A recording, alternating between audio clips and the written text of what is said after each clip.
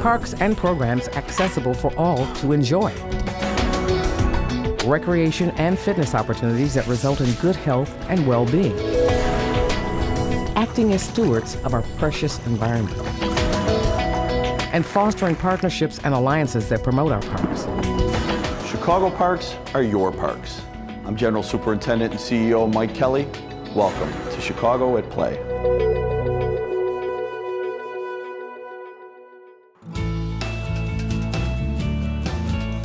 It gives me great pleasure to welcome you to this brand new harbor at 31st Street.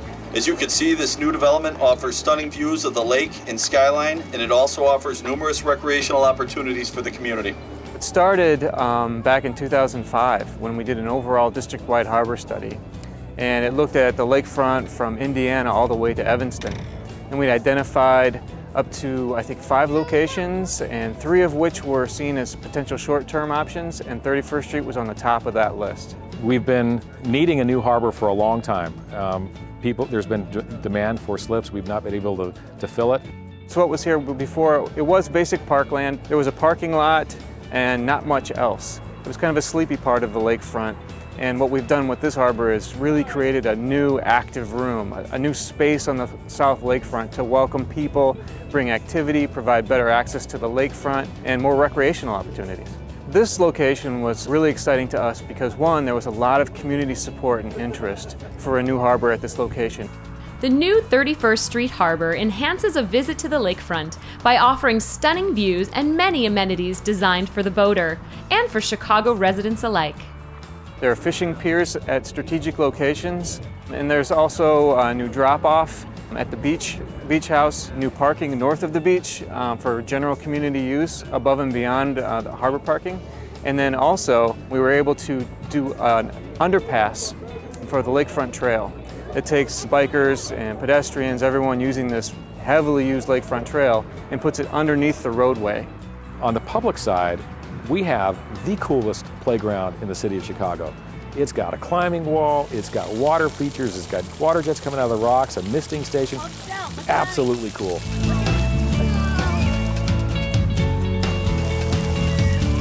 Situated on a rise leading to a green roof on top of the parking garage that is all completely 100% green roof. It's situated right next to the beach, which was stabilized again as part of the shoreline project. We have a new acre of parkland out on the pier that didn't used to be there. We actually use the lake water temperature to help heat and cool this big building. We'll be able to store boats, as big as many of these inside that building in the winter. And people can come here kind of one-stop shopping for their boating activities. Boaters and families are already beating the summer heat at the new harbor. The public's embracing this. There must be a network of moms with kids out there, because there are just hundreds and hundreds of families that have discovered this place and decided to make it their place.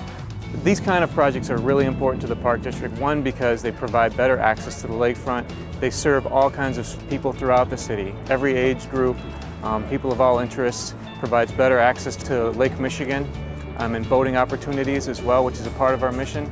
And then the harbors bring in, $30 million annually in revenue that help to feed parks and park programs throughout the city. It's a major source of income for us, and I think the boaters are proud of giving back in that way to parks throughout the entire city.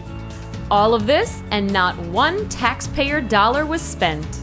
It's paid for with alternate revenue bonds issued by the Chicago Park District, and those revenue bonds use boater money from the boater fees that are paid to pay interest on the debt service. And instead of having to go to the taxpayers for the cool public improvements here, like the playground, like this beautiful rooftop and the Point Park out there, those are all paid for from these boater fees. If you are interested in parking your boat in one of the new 1,000 slips at 31st Street Harbor, visit the West Trek Marina's website at chicagoharbors.info, or feel free to just come by and enjoy the lakefront. We have no doubt that we will fill this harbor completely in the next few years, and it'll be an economic engine for the Chicago Park District for years to come.